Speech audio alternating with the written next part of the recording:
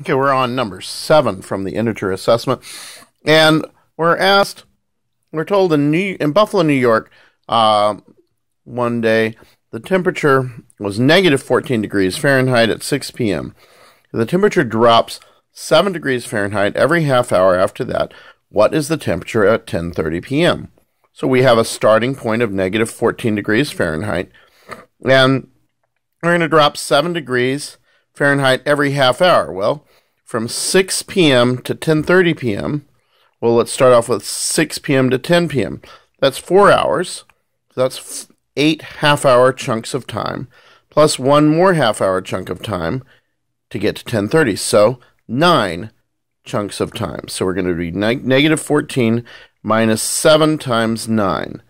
In this situation, we've got the order of operations. We do the more complex operation first, which is the multiplication.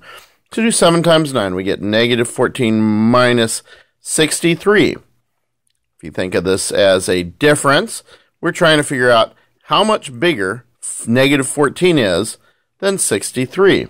Well, negative 14 isn't bigger than 63. It's much smaller. So we're going to do the opposite. So 63 plus 14 will give us 7 and 7. So that's 77 degrees of difference. We're going down, so it's negative 77 degrees Fahrenheit. Another way to think of it is we're already starting at negative 14. We're going to go 63 more negative.